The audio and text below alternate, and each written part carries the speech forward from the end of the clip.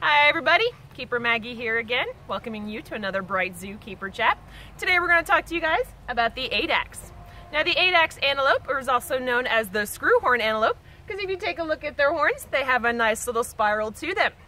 Now both males and females have those horns, and they can be anywhere between about 20 to 40 inches long. Typically your males are going to have a little bit longer set of horns, just because they're prone to fighting more than the females. But the females do still have them in order to protect themselves and their offspring from predators.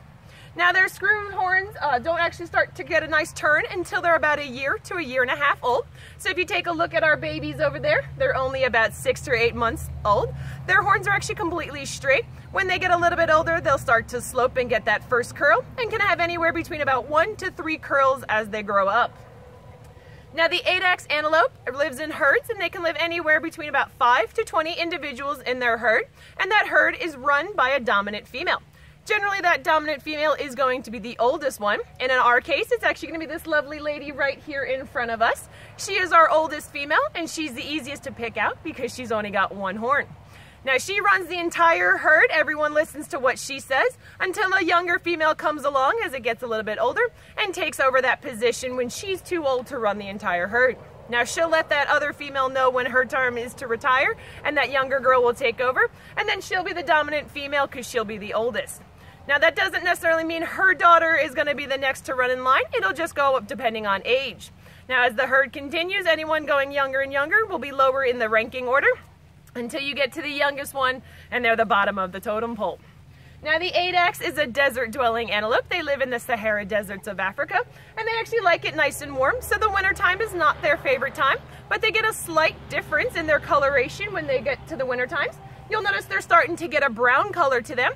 That's to help absorb the sunlight when it gets a little bit cooler, so that way they can keep their body temperatures nice and warm throughout the colder months. Now during the summertime, they are completely white everywhere that you see brown, and of course all on their legs, and their faces will stay a little bit darker, but not too much. But they'll be completely white during the summer when it's very hot and toasty out, to keep their bodies actually much cooler.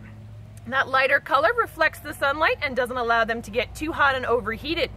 Now generally the Addax is going to be most active actually during the evening. They tend to be more of a nocturnal antelope because it's a little bit cooler walking around in the desert at nighttime than it is during the day.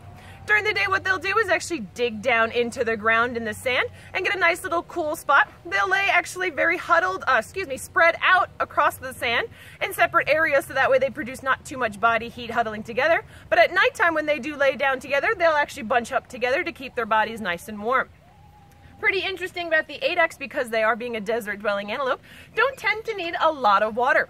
As long as they have a constant food source, these guys actually do not need a body of water to drink from. So as long as they're consistently browsing and grazing on the grasses and the different plants, we don't have to provide a water source, or these guys don't actually have to find a water source out in the desert.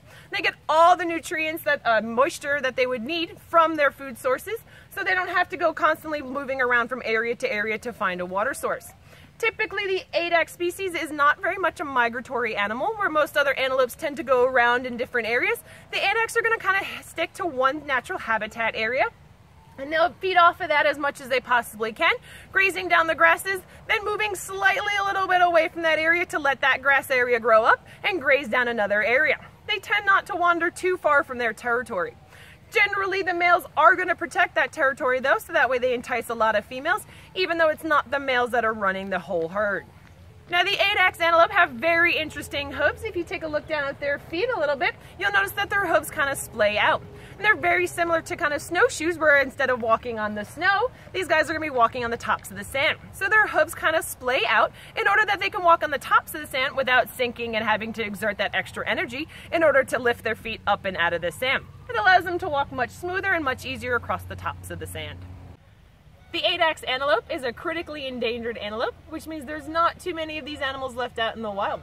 So it's very important for zoos to do a lot of conservation with the Addax antelope in order to ensure that their numbers increase up out in the wild.